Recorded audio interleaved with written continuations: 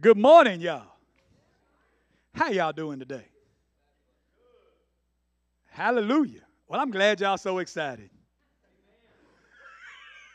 Good morning and welcome to Life Spring. We're so glad you're here today. I'm excited about being in the house of God today. Amen. Come on. Y'all be excited. Oh, yeah. So listen, I'm on a mission, man. It's summer. Come on. So, couple of quick announcements. Hey, do not forget to check in today. If you have the app, go on and stop and check in. Let us know you're here so that we can connect with you. If you are a first-time guest, go on and scan. Or if you've never got our app, go on and scan the little QR code. It'll work from your chair. I promise it will. Scan and get our app, and you can offer up prayer requests or praise reports. You can get the app through that website if you don't have it. And then you can also see what we got coming up. So we're excited because we're on the Summer Adventure Tour. Come on. So a couple of things going on the calendar. Amplified group tonight, 6 o'clock at the church. So if you're 18 to 25 and you need something to do, come hang out tonight with the Amplified group here at the church as they grow and connect together in the Lord. And then our adventure continues Tuesday night. Look at your neighbor and say Tuesday night. Tuesday night is game night. Family game night. Oh, you don't want to miss. You might want to bring your hat too, because I got a little sweaty the other night. But man, we had some fun. You don't want to miss the opportunity to come play a game with your family. Dinner is provided. So we just gave you free entertainment and free dinner. Come on, I had a good time. We played a little hopscotch and Yahtzee. I managed to get Yahtzee. What's Yahtzee? That was Yahtzee with a 5-gallon bucket and some 4x4s. It was awesome. It was awesome. I told y'all I was going to win. It's faulty scorekeeping. Malicious lies, that's faulty scorekeeping. So y'all don't want to miss game night Tuesday night. Food, fellowship, some fun. And that's for everybody in the whole family. Infants to 105. Come on, bring everybody out and come have some fun, have some dinner. Man, that food was actually pretty good too. Hey, man, I had a blast. So I don't know what she got up her sleeve this week. We'll find out. All right, and then Wednesday night, you don't want to miss it. Kingdom Seekers, VBS, Vacation Bible School. Infants through 5th grade, we seeking the kingdom. We got our safari hats. We got our scars in case we get bloody and we can wrap ourselves up. We're super excited about seeking the kingdom. So that's Friday night. Dinner is at 6:30, so bring the fam and eat again. Wednesday, what did I say? Yeah, you come Friday too. We may not be here though. Wednesday night, Kingdom Seekers, Adventure, VBS, dinner, 6:30. The adults can eat too. Come on through, have a blast. Go check out the room. We got the whole safari thing going on back there. We're seeking first the kingdom of heaven so that all these things can be added unto us. Amen. So we're just having a blast with Kingdom Seekers. All right. Then last but not least, baptism. If you're on the app, there's a link that says sign up for baptism right there on that front page when you scan that. That is going to be June 30th. That's also going to be our closeout for VBS. So we got some special things hooked up for you at the end as we close out Vacation Bible School that Sunday. We're just going to celebrate and party. And the kids got something cooked up for y'all. So we're super excited about adventuring for the month of June. Well, I'm glad y'all excited. Hallelujah. I get it. It's them folks online, and I understand. So if I love Andy Griffith, and I recognize that some of you are like the darlings, the boys, y'all all keyed up. I understand that some of y'all are like the darling boys. You're all keyed up, and it's okay. Contain yourself as we get ready to adventure this summer. Hallelujah. Hallelujah. Thank y'all. I love y'all. I'm super excited about this summer. I'm ready for an adventure. How many of y'all ready for an adventure? Because you know, I've discovered something. Every day is an adventure with Jesus. Every day is a new day. And it's a beautiful day in the neighborhood if you choose to make it that. How many of y'all ready for this beautiful message from the pastor today? Come on, pastor, bring us a word. Amen. Somebody say, get excited. Now, really mean to do it. Get excited. See, sometimes you got to get excited on purpose. Amen.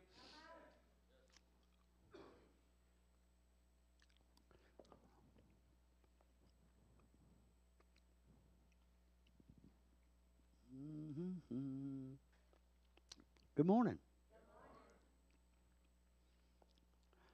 I got one of those messages today that's kind of, uh-oh. And everybody said, y'all know how they are.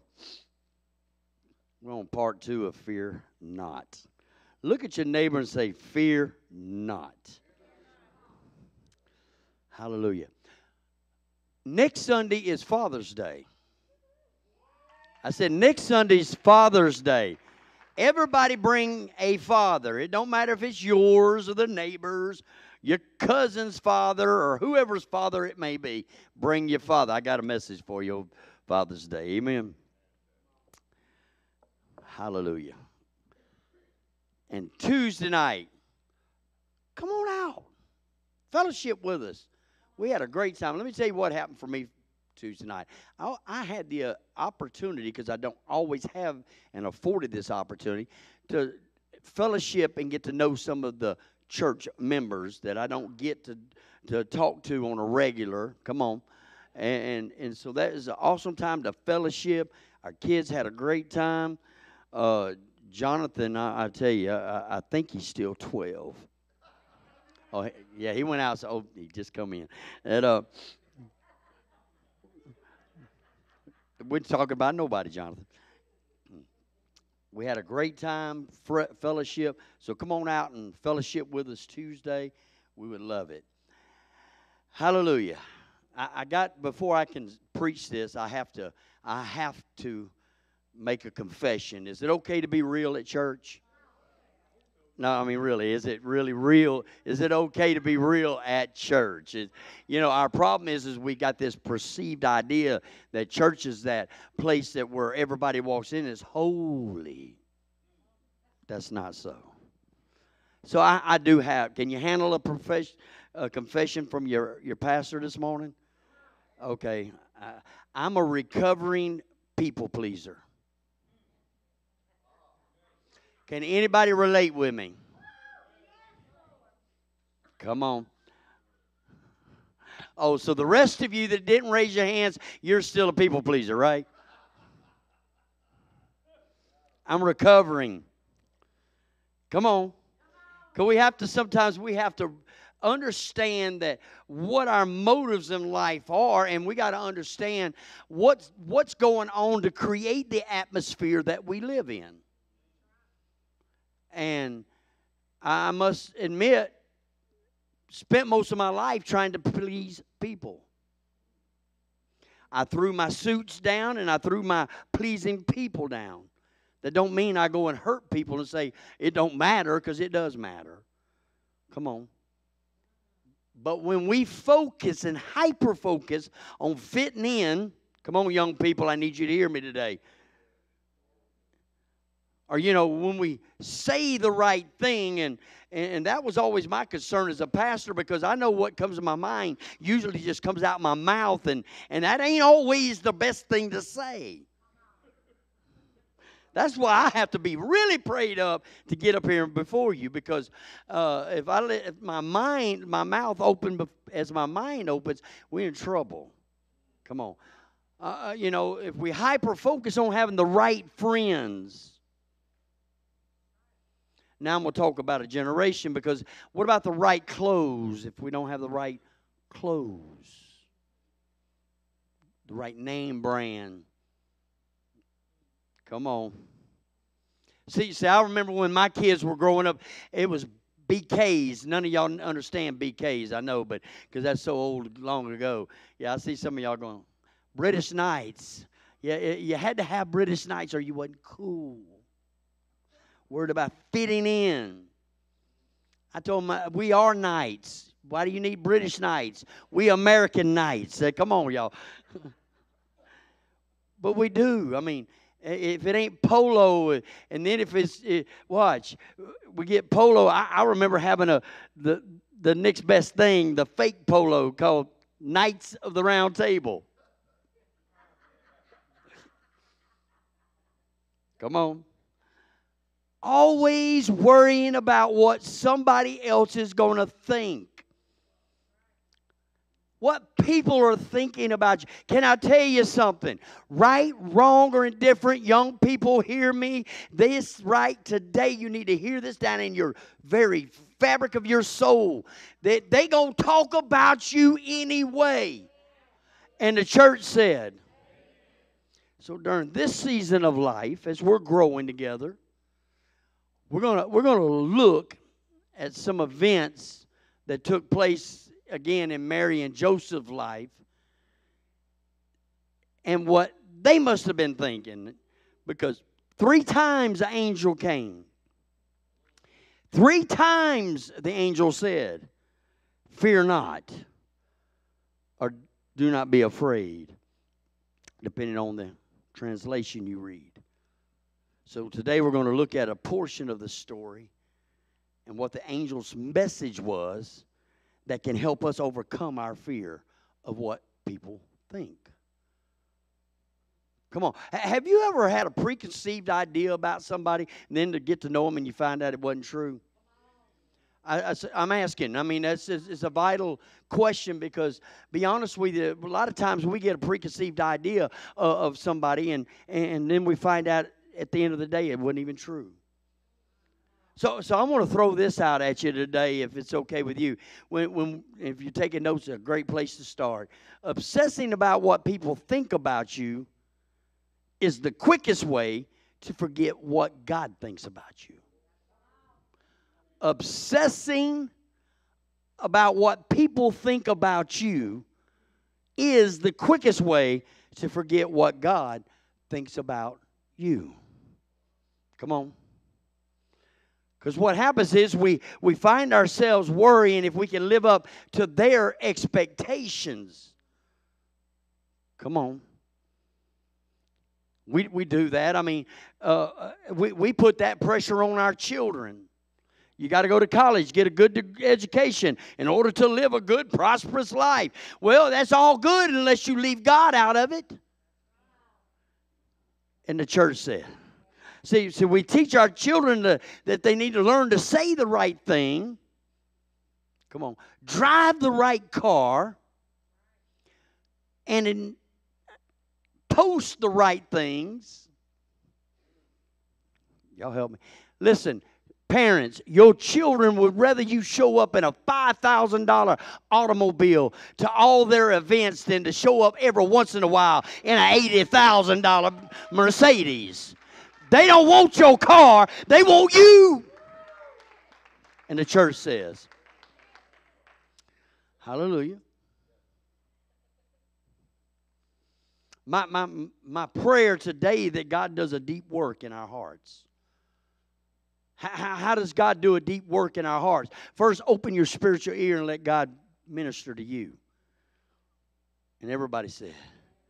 So in Matthew 1, if you'll turn there with me, we're going to talk about a guy named Joseph. He has a massive decision to make. A massive decision to make. He has a decision to make between what is easy or what is right. Y'all with me? How many of you ever noticed that what's right is rarely easy? I said what's right is rarely easy. Come on. We know it's not right to gossip, but it's so much more fun to gossip.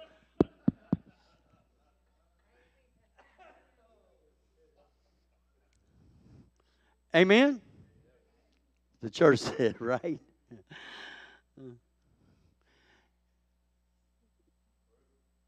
We know it's right to resist temptation, but it's easy to eat it anyway. Come on. How many of y'all, I'm that one that if I go to shopping with you and they have these toys out that says try me, I'll go through and push all the buttons. Knowing I shouldn't do that. I got caught by a church member one time. They were on the aisle. I'm over here just boop, boop, boop. And I walked around, oh, Lord, y'all help me. Y'all pray for me. I'm not perfect. But watch, here we are. Joseph is engaged to be married to Mary. See, engagement back then was nothing like we have today. Engagement back then was pretty much like being married today. You made a vow one to another. Amen? Come on. So here Joseph is engaged. And now he's trying to figure a way out. Have you ever been in those tough situations where you know, darned if you do and darned if you don't? Well, he's kind of in this situation because, see, marriage back then was death till we part. Amen. They either died or you could divorce. But do you know that a fiance, if they didn't go through with the marriage, was considered a widow? Y'all with me? Matthew 1:18, he says, this is how the birth of Jesus, the Messiah, came about. His mother Mary was pledged to be married to Joseph. But before they came together, she was found to be pregnant through the Holy Spirit. Watch. Even though they were engaged, Joseph knew this was not his child. They had not yet consummated a marriage. He knew that he had not been with her. No possible way was this his child.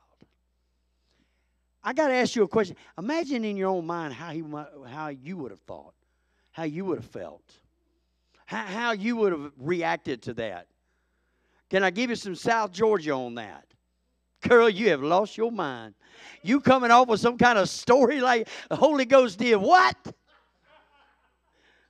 You're a little too spiritual for me, baby, because I ain't buying that stuff. I saw the other day when you was down at the well, and that old boy come over there with that muscle shirt on, checking you out. Don't come off with that hype.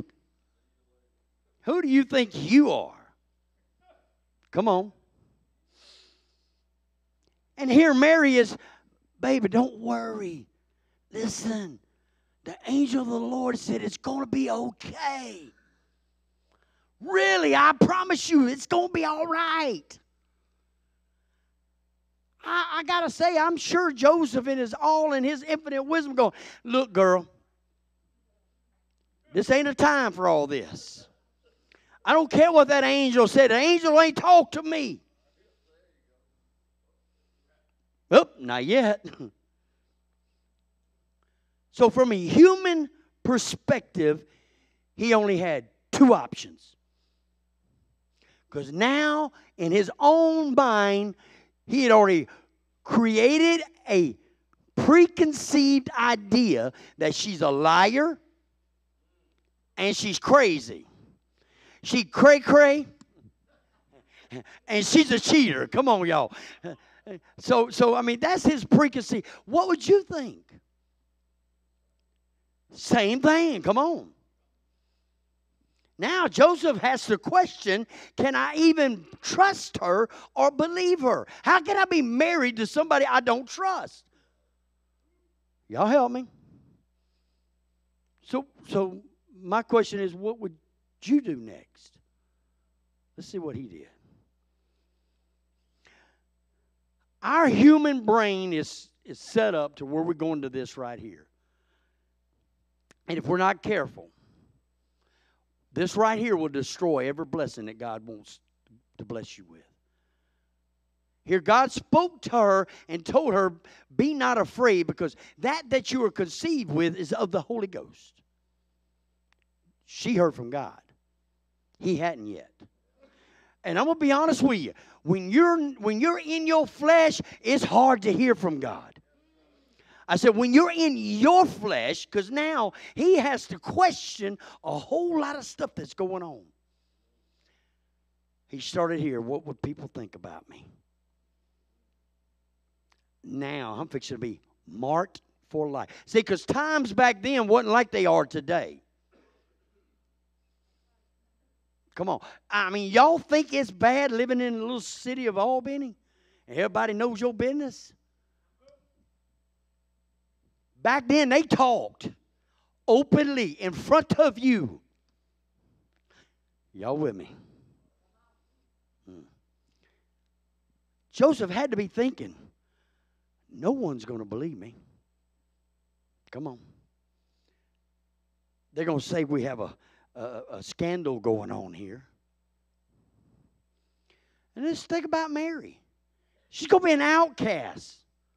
How in the world can Joseph marry Mary knowing that she is going to be an outcast? Let's even go deeper than that. You know he had to be thinking, I'm not even going to be employable no more. Nobody's even going to do business with me. So now I'm going to be broke, outcasted from society, have no career, and our parents are not even going to bless this marriage.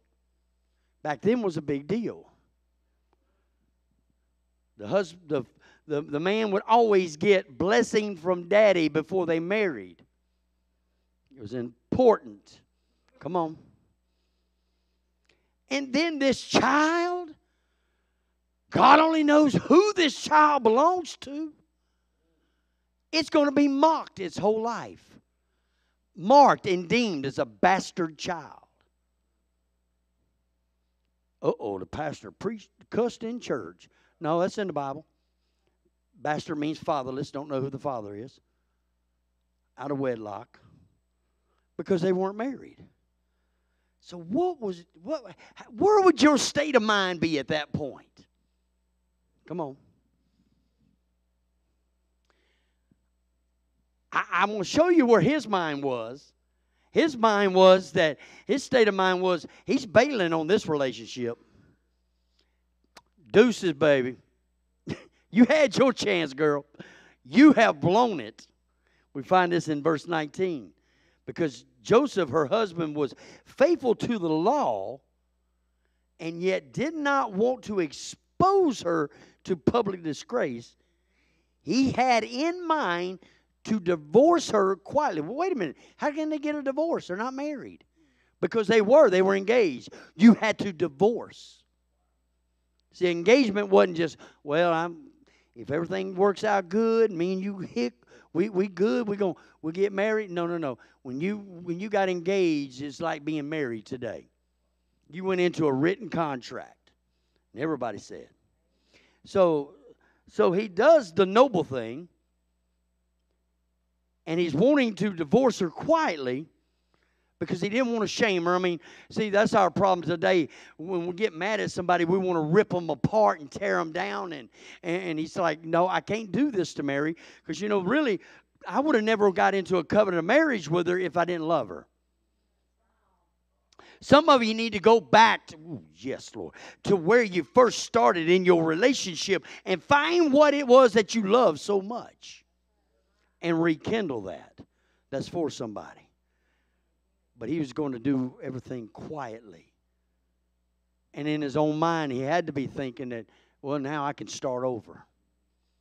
Look here. Maybe, just maybe, I can save my reputation. And you say, well, Pastor, that's not his reputation, is hers. No, that's where we've kind of changed everything today. Is his reputation as well.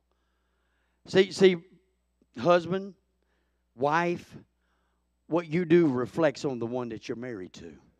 I said what you do reflects on the one you're married to.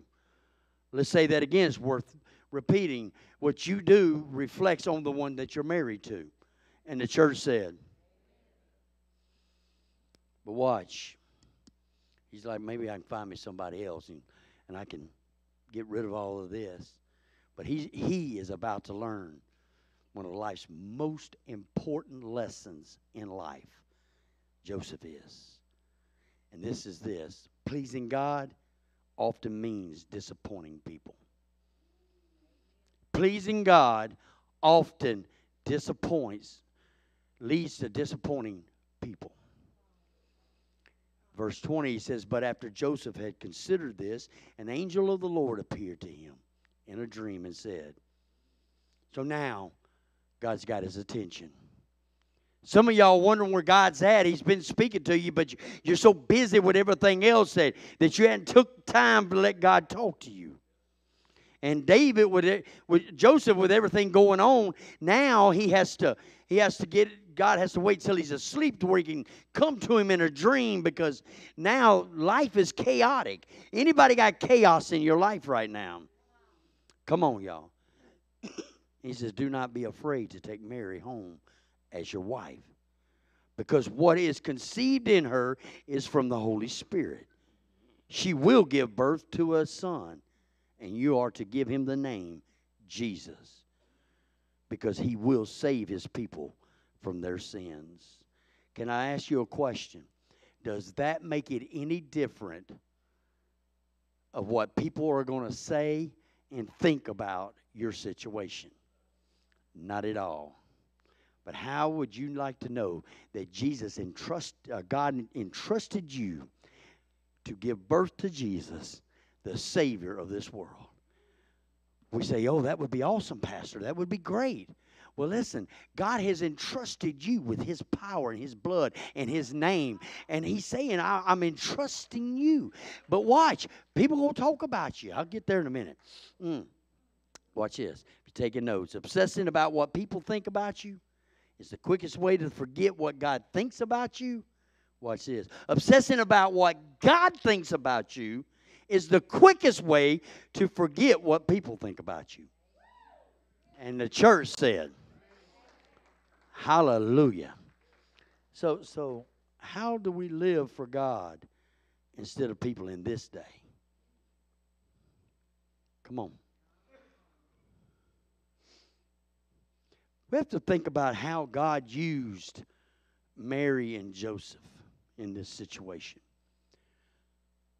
I mean, if it wasn't for Mary and Joseph, I'm sure God would have found another way, because he's omnipresent, he's all-powerful and all-knowing.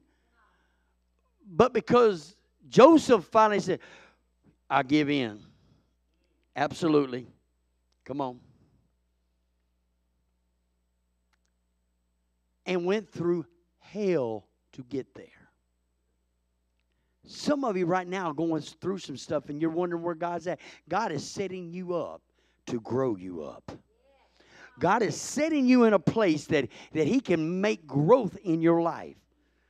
And the church said, and how they give birth to the sinless Son of God that became the ransom for you and me. Can you imagine the grief that they caught in their community? Oh, I'm even going to get deeper with that on you. The grief that they caught with all them hens in the hen house talking trash about them. They go to the synagogue to worship, and they're over there whispering, look at them over there. That ain't even Joseph's kid. I don't know who she thinks she is. She's trying to lie to him, and he believed it, and I don't understand. I know he said he heard from God, but you know how people are. They make up whatever they want to make up just so they can say they done whatever, so they can go about their business. So all this grief came to a place that when Jesus was born, was baptized in the Jordan, then he came back to his hometown, and the Bible says he couldn't even heal none, because why? They lost respect because they knew they had been talking about the Messiah, the Son of God. Y'all with me? Y'all with me? You know they talked about him. Y'all know they gossiped about him. I know I did the math. No way. Come on. They had to be pregnant before they got married. So, come on, y'all. If you're taking notes, if you're not ready to be criticized for your obedience to God, you're not ready for God to be used by God. If you're not ready to be criticized for your obedience to God, you're not ready to be used by God. I love what Paul says in Galatians 1 and 10. Obviously, I'm not trying to win the approval of people, but of God. If pleasing people were my goal, I would not be Christ's servant. Come on. Going public, listen to young people, going public with your faith. Come on. You know, like when we get baptized, we're doing an outward appearance of an inward work in our life. Y'all help me? Taking a stand for Christ at school. I know some young people won't even wear a Christian shirt because they're afraid that they're going to get the ridicule from church. Oh, you one of them people. They won't even pray over their meal because they're afraid of being ridiculed. Now, I'm going to tell a personal story that happened in my own life. I remember not long after I got saved, and I'm going to refrain from this comment because some people take it offensive. Well, you know what? It don't matter. I'm going to offend you anyway. When I got saved, I got so saved that you couldn't change my mind. God did a radical work in my life because I had came to a place that, God, either you're real or I'm checking out of here. Life, as I knew it, was miserable. So, watch. If I'm worshiping crazy, just ignore me or talk about me, make fun of me. It don't matter to me. But I lived next door to this guy, and him and I, we built race cars together. And I love fast, loud, and in order to be fast and loud, you have to spend money. Fast, loud, power doesn't come cheap. And so we needed a particular part to go on the car. And I'd been going to church a little while, and I kind of refrained from going over there because every other word coming out of his mouth was a cuss word, which was mine too at the time. I was saved, going to heaven, but I still cussed. Y'all say y'all can't handle real around here. And I remember going over there, and he said, well, we need $1,100 to buy this part. Brother, I'm sorry, I can't do that right now. I hadn't saved up enough she money. See, some of y'all don't even know what she money is. That's money she didn't know I had. I didn't have enough she money hid yet to help pay my half. Here was the comment. Actually, it was a dividing comment. It cut to the sunder. I had to make a choice. Am I going to make a stand for God, or am I going to make a stand for the world? He said, well, ever since you started going to that church down there, you've done changed. Yeah, I'm not cussing near as much as I used to. And he said, you used to always have plenty of money. But I understand you giving that church about $500 a week down there. I stopped him in his tracks, and I said, I can't wait till the day I do. He didn't even understand what I'm saying. If that's the case, then I'm making $5,000 a week. Absolutely. I'm gladly pay my tithes on $5,000 a week. I said, well, if you're referring to the fact that I pay God my tithe, then you're absolutely correct. And you know what? I'm probably not going to be your neighbor very long because I'm up out of here. Guess what? Less than a year, I was moving on. Come on. I said, I'm moving on. Why? Because God exalted.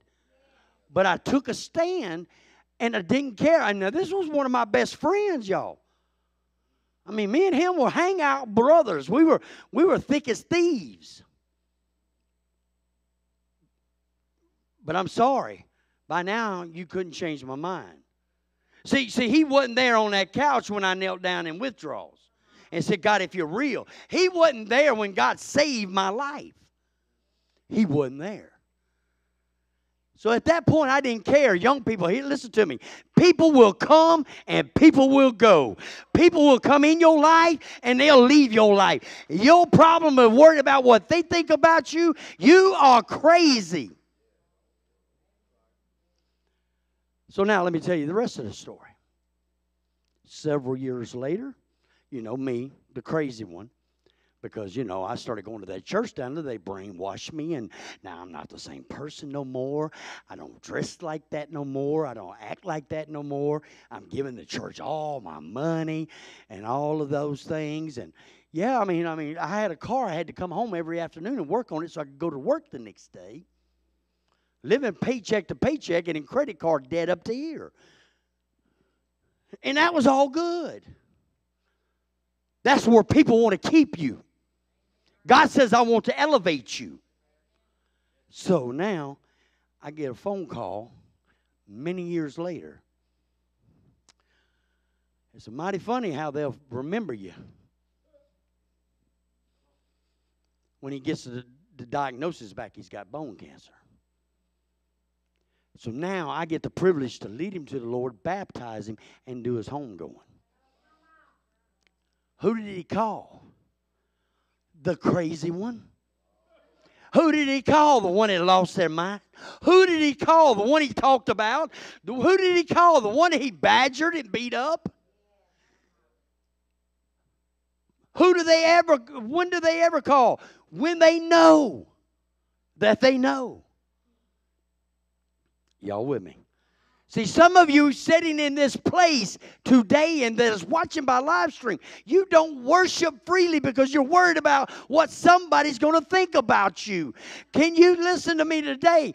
Kick off your I don't care shoes and get in the presence of God. It is, watch, God's the same yesterday, today, and forever. He's waiting on you. But yet, we have a hard time going public with our faith. Come on. Some of us get into situations where we can make a little more money or a lot more money, but it won't honor God. Don't do the deal. Come on. Some of you young people, you're going to get it talked about because you don't go to the party that everybody else is going to, because you don't drink and you don't do drugs and you are saving yourself for marriage and you don't listen to some of the music that other people listen to. Y'all help me. They're going to talk about you. Oh, let them talk about you the whole time while you got peace, while you got joy. Talk about me all you want to. I have a peace down inside me. And that peace is when I leave here, I'm going to be standing present with the Lord. Listen, hallelujah. If you're not ready to be criticized for your obedience to God, you're not ready to be used by God. You're going to have to take some criticism. That your family going to talk about you. Those folk you work with are going to talk about you. Your best friend may walk away from you. But can I tell you something? He said, I'll never leave you, nor will I ever forsake you. I will never leave you begging bread. I will be your way maker. He will be your anchor in the middle of a storm. Y'all with me today? So if you're not ready to be criticized for your obedience to God, then you're not ready to be used by God. Come on. If you're taking notes, extraordinary acts of God often starts with ordinary acts of obedience. I love this statement. How many of you know he says, give and it shall be given. Good measure, pressed down, shaken together, running over, that men shall give into your bosom. Prove me in this, for I will open you the window of heaven and pour you out blessings that you cannot contain. Amen? We all know that, right? We read that. Obedience unlocks the windows. Disobedience locks the windows. And the church said, 2 teenagers had no idea of what they were fixing to do when they said yes to God. They were bringing in this world the Savior that they had been praying for decades and decades and decades. They were bringing and birthing in the Savior of this world. Come on.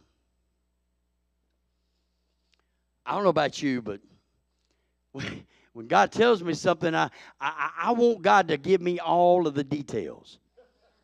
I'm into the details. Give me the details. Now, how am I going to go about this? God, how am I going to fund this? How am I going to do this? And how am I going to do that? And listen, God says, I can't give you all the details because you can't handle the details. You will handle it wrong. But he'll give you step 1 and step 2, and we're wanting step 10. And he's saying, I can't give you step 10 because you ain't even obeying step 1 and 2. Y'all with me today? Hallelujah. I said hallelujah. Psalms 119 and 105 says, your word is a lamp for my feet and a light to my path. We're trying to get step 10, 12, 14, and God's still trying to get us to be obedient to step 1 and 2. And he says that his word will lead you. You can't separate God from his word. Y'all with me? But he needs us to be obedient.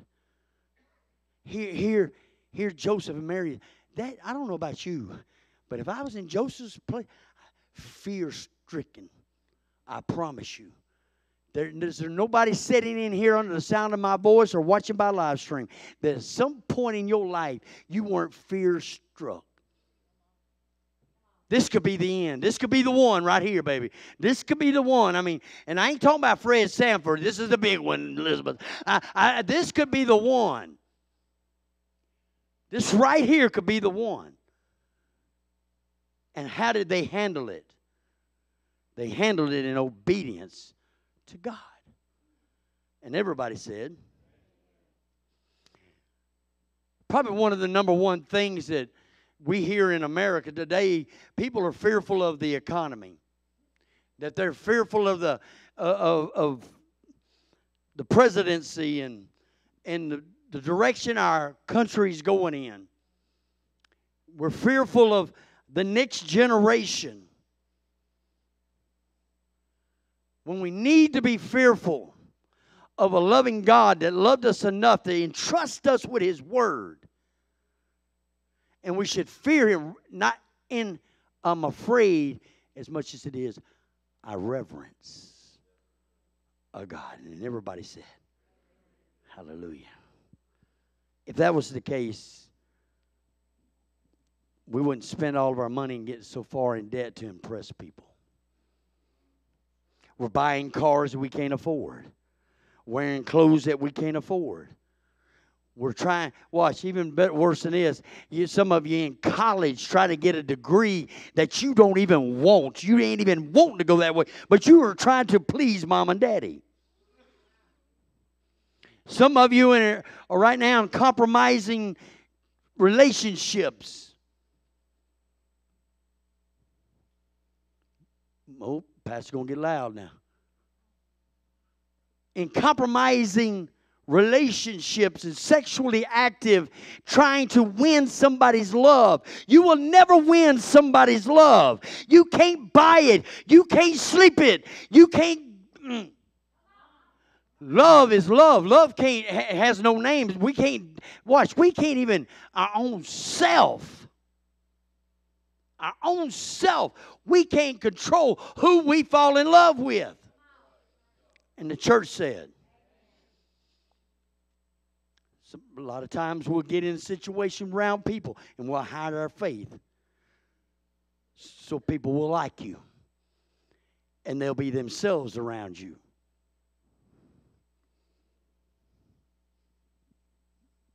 That was always a weird one for me. I've heard it so many times over these last 23. Oh, here comes the pastor. Here comes the pastor. Here comes. And I tell y'all, when I go out with you, don't introduce me as your pastor. I'm your pastor right now. I don't want nobody to change because of my title. I want somebody to change because Jesus reached down in them and made an adjustment in them, and not because of who I am. Because that ain't nothing but just a facade. Y'all ain't with me. I don't know about you, but it's time that the church realize we don't have to fear the coming. We don't have to fear what's going to happen tomorrow. What's going to happen with the stock market? What's going to happen with this? What if everything crumbles? Can I tell you something? If everything crashes and everything goes away, Jesus is still Lord, and He's still coming back for a body of believers that's looking for His coming, and your peace don't ride in how many zeros you got in your banking account. Some of y'all say, well, it does mine because that's all I got is zeros. Come on, y'all. So what if God prompted you to make that phone call or invite that person to church? Watch. I'll never forget. Yeah, I'm going to go here.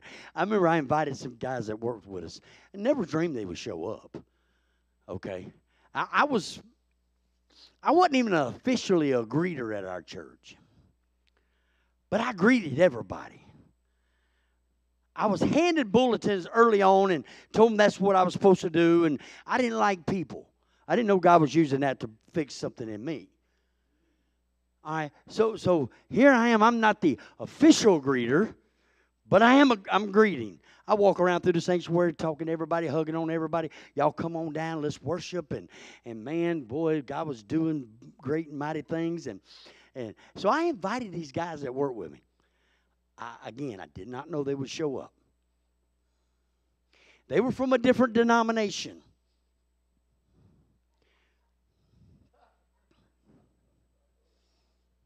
We had folks laid out in the spirit, folks running with flags and shouting and just praising God. They're standing over here going.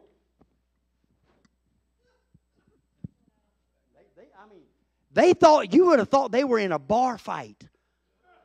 And they were backing up against the wall. Some of y'all know what I'm talking about. Y'all laughing too much. And they're looking around. They're like, oh, Jesus. What have I got into? Let me tell you what I found myself doing. The opposite of what I normally do. I found myself not worshiping like I normally worship. And I found myself not being as friendly and talking to everybody, because now I'm sitting there the whole time worrying, fearing what I was going to hear the next day at work. I'm robbing myself of worship. Worried about the thoughts and the approval of people. Not knowing that these jokers here, God was on them. That one said, man, I was raised a certain denomination my whole entire life, and this lady beside me was speaking in tongues. I said, oh, there was about 1,500, 200 behind you. They were all speaking in tongues. But nevertheless, at the end of the day, I never felt nothing like I felt. And that joker came to our church and never left. Why? Because the presence of God. But it's because I was bold enough to share my faith and invite. Some of y'all got family and friends that you should be inviting to church that you're not, because you're afraid what they're going to think. Don't quit worrying about what they think. Let them think about what God thinks. Somebody say amen. Sometimes we got to get bold. Young people, you're going to have to learn to get bold at school. Work. What if God was speaking to you to speak to that one student at school? We've seen so many this past year that died.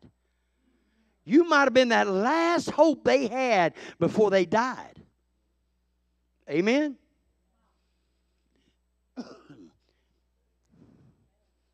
Maybe God's dealing with you about forgiving somebody that has hurt you so deep.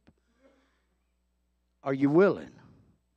Or maybe just God dealing with you to start tithing. Hello? Crickets. Wait. Come on.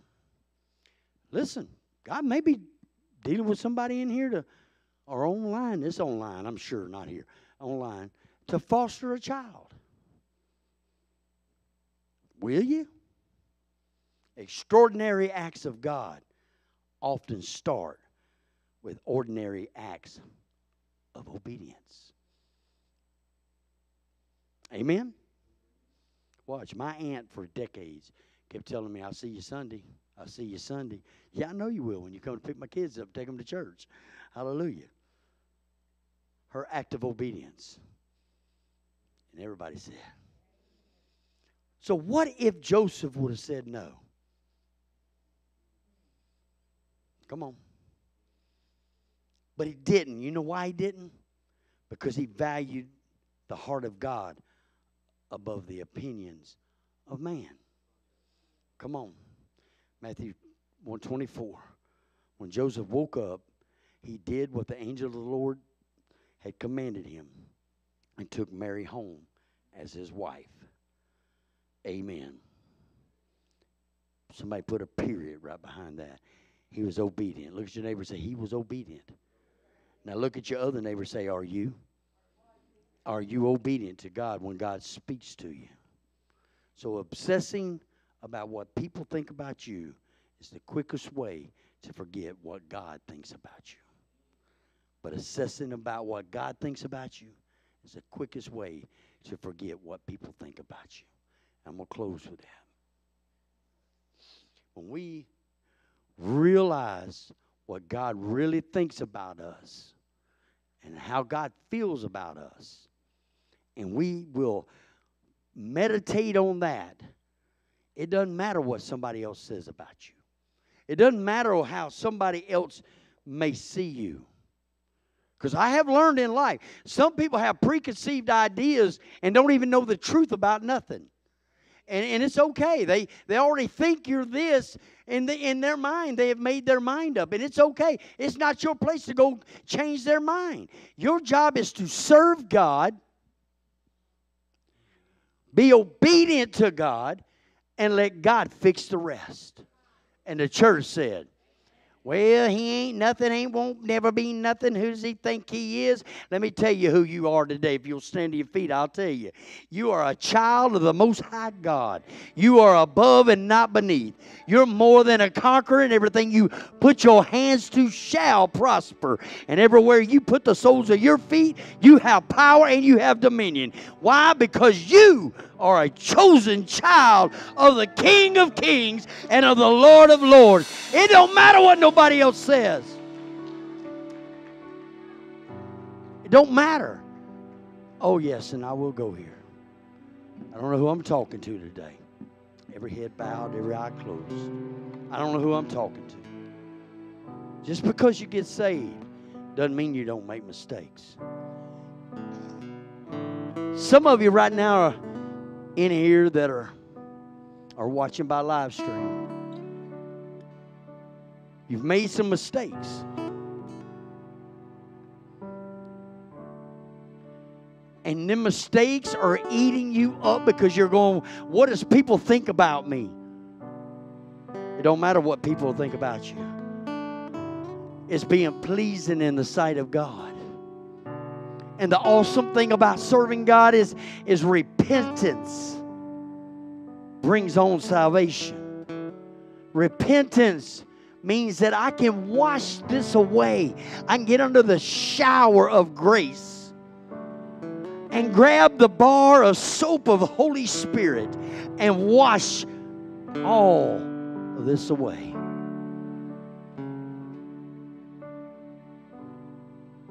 And then when it's brought up again, God will say, I don't know what you're talking about. Why do you keep bringing up something I done forgave you of? Why do you keep bringing up things that I have cast as far as the east is from the west? I don't know who needs to hear this today. You need to let go and let God. Let go and let God. One little act of obedience this morning. I'm telling you, I'm talking to somebody today. You've allowed the enemy to keep you hostage to something that you've overcome a long time ago. When God says, I've already forgiven you. Now take a bath in grace. Get the perfume of the anointing on and walk out this call I have for you. Hallelujah. He said, I want to turn everything wrong right.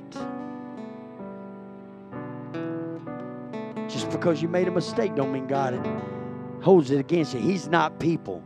People will always hold your past against you. God says, I've forgiven your past. I've forgiven your present.